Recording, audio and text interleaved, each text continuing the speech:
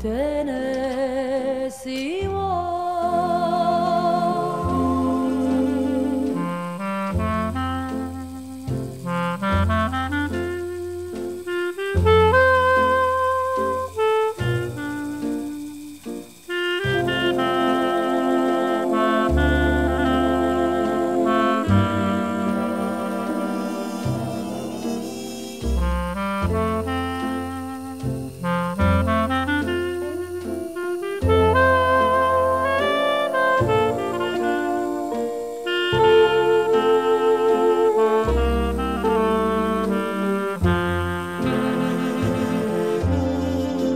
I remember the night and the Tennessee Waltz.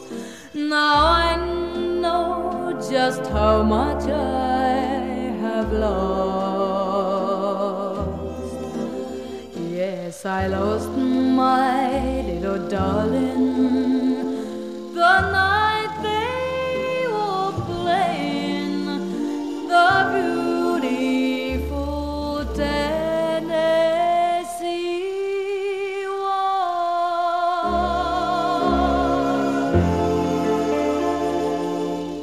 Oh, what a lovely song. Hey you guys, long time no see. Alright, what's going on? In this video I'll be making an alignment tool.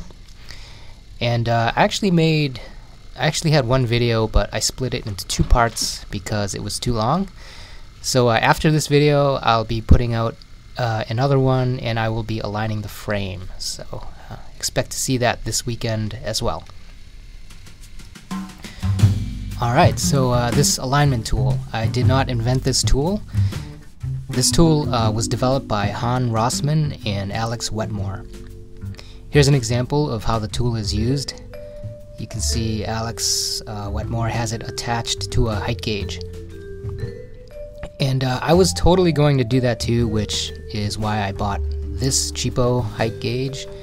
But then I decided not to attach mine to a gauge because I thought I might want my my height gauge to actually measure the height of something, and I didn't want to keep taking the frame alignment tool on and off, putting it on and off. So long story short, I decided to make my own. Just for the record, it is a lot easier to just buy one, so I do encourage that. But sometimes I like to do things the hard way for learning experience, as you guys may have noticed. Tube bender. Here I am milling a few channels so that the gauge can slide up and down on the 80/20.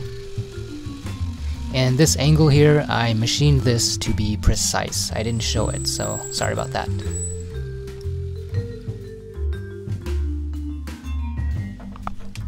$80/20 is kind of overkill.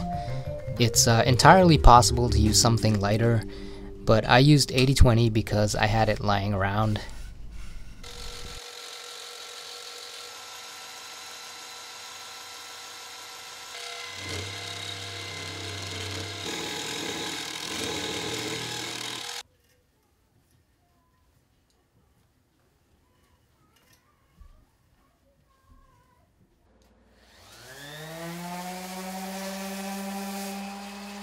My homemade Scotch-Brite disc, I made this by hot gluing it to an old sanding disc.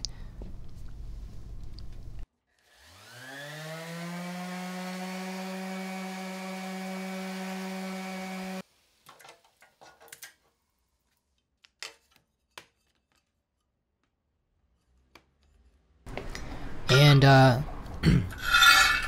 this is a cement trowel. Just kidding. It's a stamping tool that I had made a year ago. I'm using magnets as a stop to align the plate.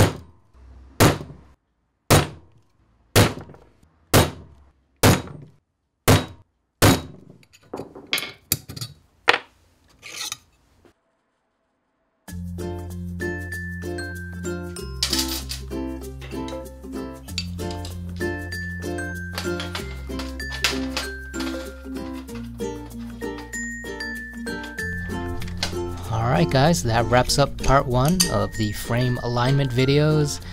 I'll be releasing the next video really soon, and in that video I'll align a frame. So do stop by for that, and I'll see you guys in a bit.